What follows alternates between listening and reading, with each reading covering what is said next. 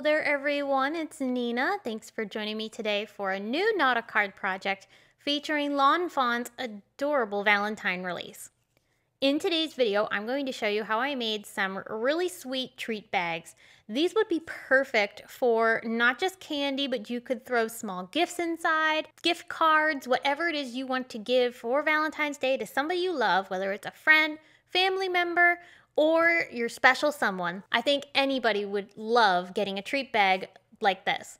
So I'm going to show you how I made them, and we're going to start first by the coloring that I did with a lot of the beavers that are from two different stamp sets in the release. I have all the products that I'm using today listed below in the video description, so if you're interested in anything, you can find it all there. As you can see, I used Copic markers to color my images, and for the beavers, I colored each one of them the exact same way. So I did a light brown body and a dark brown tail. Then for any areas that had little hearts, like this here, I colored the heart with some RV markers. For all the tree trunks, I used similar browns that I used for the beavers themselves. The coloring was quick and easy. The assembly of the bag is the part that I'm really excited to share with you because I did a few different techniques to decorate the bags themselves. So these bags are craft bags you can get here at Simon Says Stamp. Those are also linked below in the video description. And I'm taping one of the new stencils from Lawn Fawn onto the bag with some very, very low tack tape.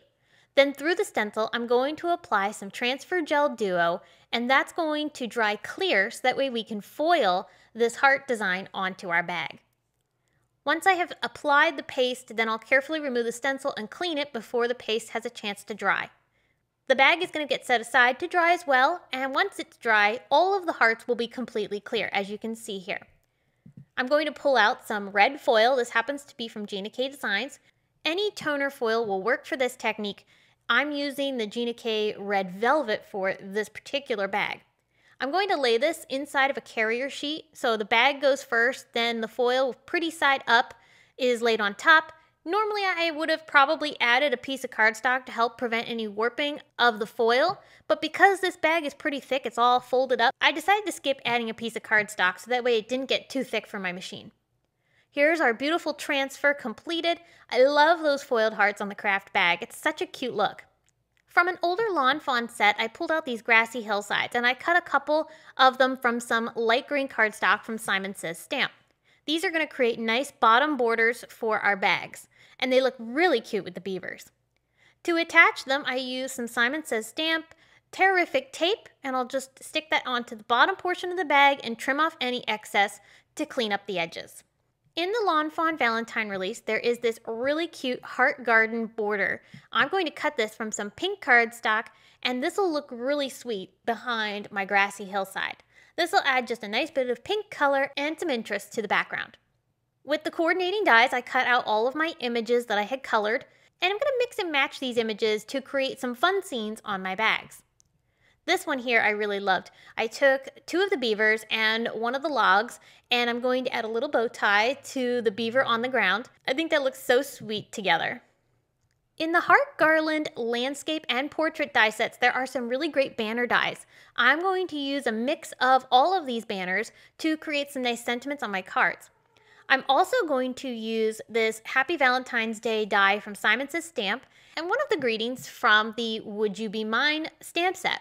I'm going to stamp that sentiment twice with some ocean ink onto some surf cardstock from Simon Says Stamp. That gives me a nice dark greeting color on top of the blue paper. And for this particular banner, it has some score lines on it, so I'm going to fold on those score lines to create this dimensional banner. How cute is that? I'm pairing this with the Happy Valentine's Day die. I cut it from some guava cardstock from Lawn Fawn, and I stacked it on top of the white shadow layer. This will look really cute above our sub-sentiment that says, "Miss you a log." I mean, how adorable is that pun? I used foam tape and some double-sided adhesive to attach both of these greetings down. And that's going to complete bag number one. As you can see, this wasn't too hard to put together, but a lot of really fun elements came together here to make this really sweet scene on this bag. Another technique that I did for the bags was I foiled onto them. I'm using Lawn Fawn's new wood grain foil plate and some gold foil to foil onto this craft bag. I made sure to let my plate warm up for a little bit, about 20 seconds or so, before I went ahead and actually took it out of the platform.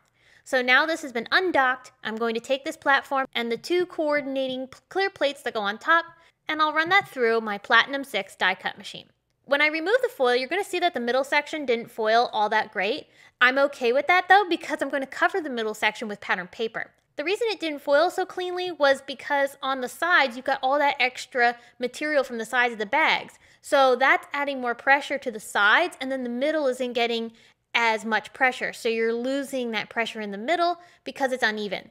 But we're going to resolve that by taking some cute pattern papers, and I used this Simon Says Stamp Chunky Slimline Rectangle die to cut out these papers.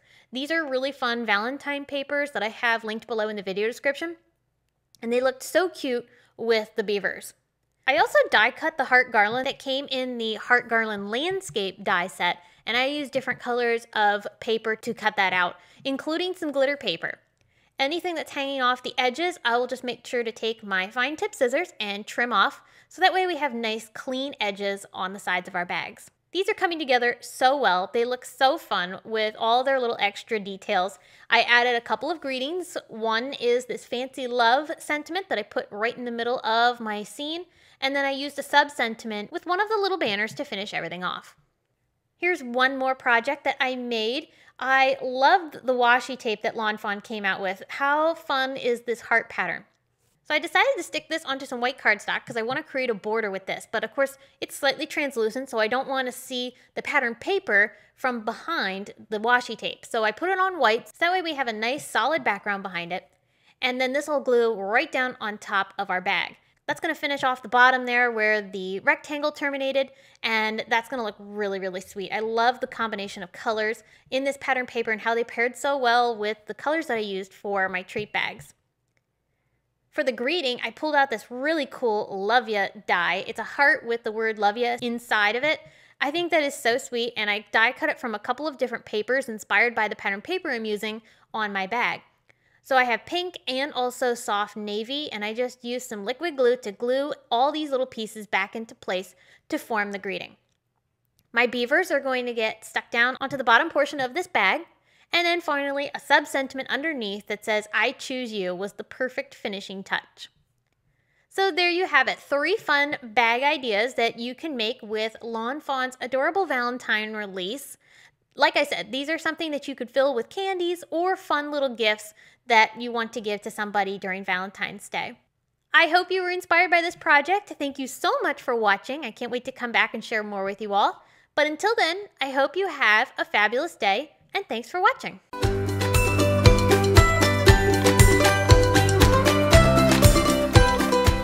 Hi there, I'm Heidi, Simon's mama and founder at simonsaysstamp.com. Thank you so much for watching our video. If you like what you just saw, be sure to press the thumbs up and subscribe to see more great content.